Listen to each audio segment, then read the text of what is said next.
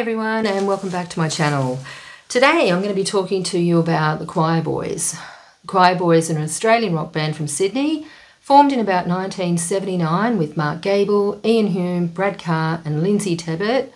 The lineup has changed over the years and their music can be described as energetic, catchy, rock and roll. They do continue to perform and release music to this day, which is, fabulous to hear.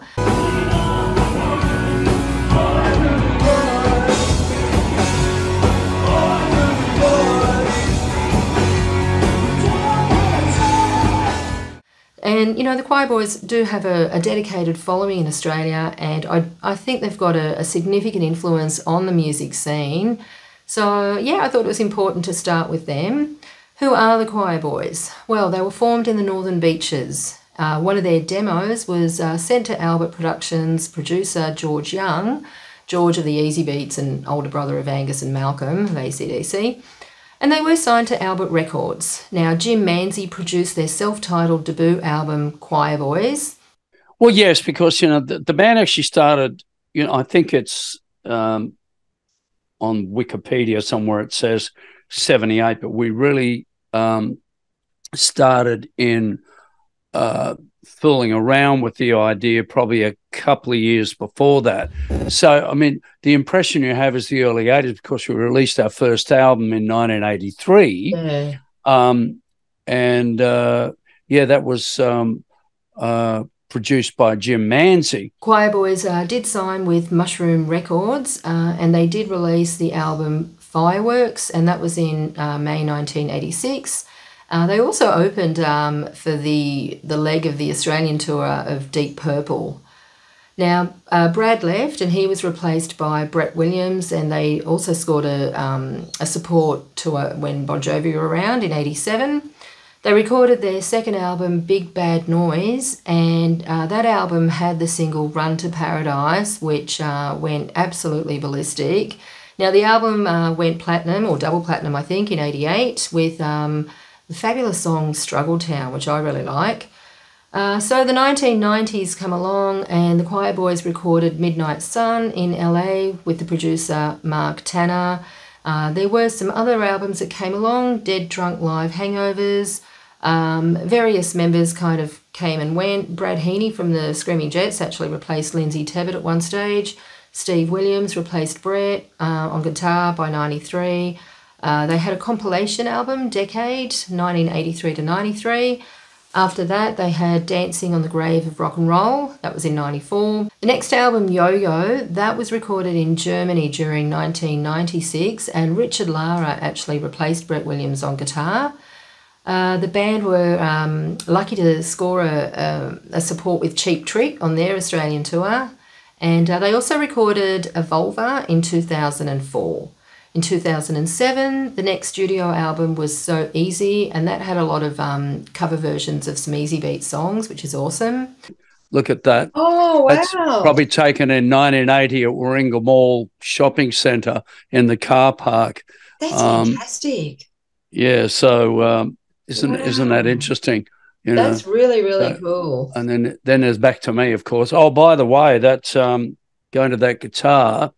Oops, I got the wrong one. Let's go to this one.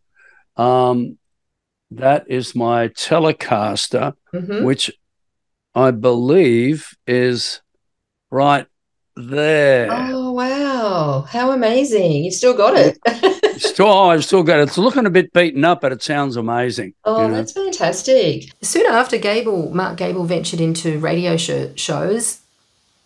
First he was with Vega, 95 FM or 95.3 FM in Sydney. And then in 2012 he hosted his own radio show, The Awesome 80s, and that was on the local 2GO FM station here on the Central Coast. So in 2018, the Choirboys released an instrumental album, 1965, Life's a Beach. Check that one out, it's awesome. In 2019, they released a series of cover EPs. And so in 2021, they also released some singles, Feels Good, Sorry, and Rendezvous. And sadly in 2021, Lindsay Tebbit passed, the drummer.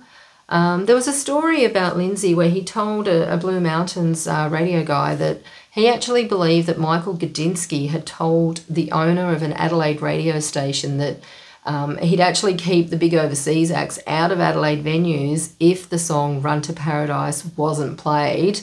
So, yeah, apparently that's the story. And, you know, the song did go to #1 in that town.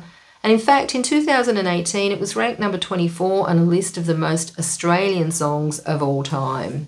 Now, I wanted to show you this article by Murray Engelhardt. It's in Juke magazine, and the pictures are by Tony Mott, fabulous Tony Mott, fabulous Murray Engelhardt. So what separates the rock and roll boys from the rock and roll men, according to this article, is attitude. So, yeah, it just talks about the period. Now, this is 1988. It's June. It's a great cover.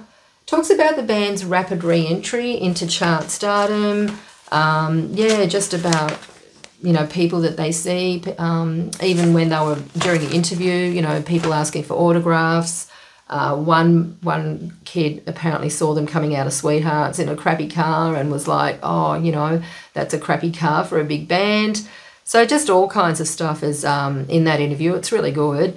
They did sort of support or go on tour with bands like the Angels and Rose Tattoo, and apparently they were supposed to do the Cold Chisel Last Stand support, but Mark Gable lost his voice, and I believe that might have been a blessing in disguise because, yeah, he just mentioned something about everybody sort of backed off, which was a good thing.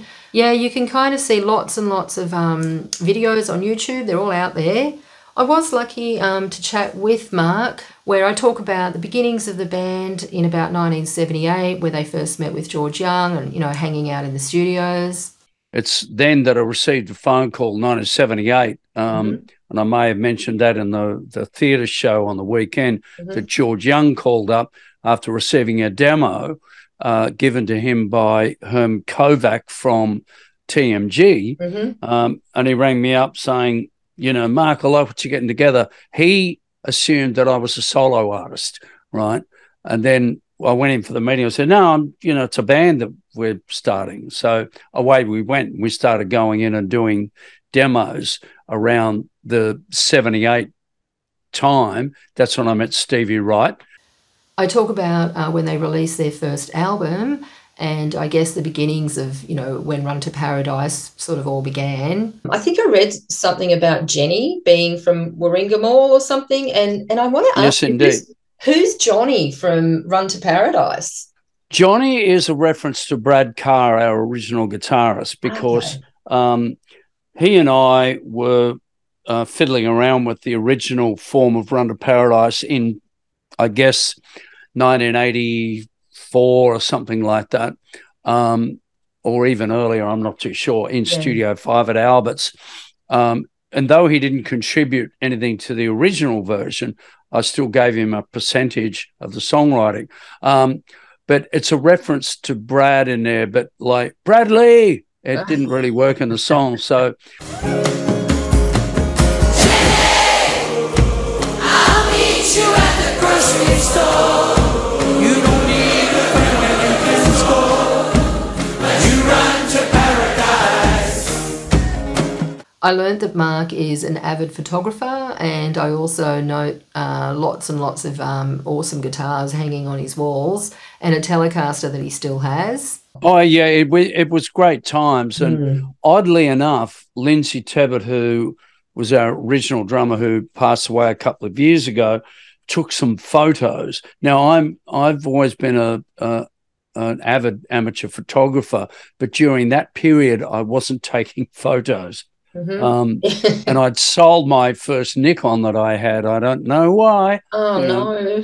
And so, but there are, you know, and I have been placing them up on Instagram, photos of the recording time around 1983. Now, Mark does recall a former music venue at the Collaroy Hotel. It used to be 1066 Wine Bar. Also, yeah, he mentions that he loves Italians, which is nice to hear. Thanks, Mark. I asked him about, you know, different scenes, the city, the suburbs, different songwriters and how they include Australian towns in their songs. You know, Don Walker, Steve Kilbey, Paul Kelly. He talks about the reasons for doing the current shows that are playing around town at the moment. So just check out my description for all the details of where they're playing and links to, you know, various Choirboys related stuff. I ask him questions about the industry, other Australian bands, whether, you know, he's supportive of them. So, yeah, it's an interesting interview. Hope you enjoy it. And, yeah, thanks for watching. Don't forget to hit the like button. And remember to subscribe so that you can get future notifications of all, you know, the other vlogs that I will be doing in the near future. Thanks for watching. You're quite happy to play Run to Paradise as one of the many songs, but Steve apparently doesn't like Unguarded Moment. I think, no, it yeah, I find that so bizarre because it's such a great song. Well, he said it on stage with me once, and he goes, like I said on the show, I said, I fucking hate this song. I love this song.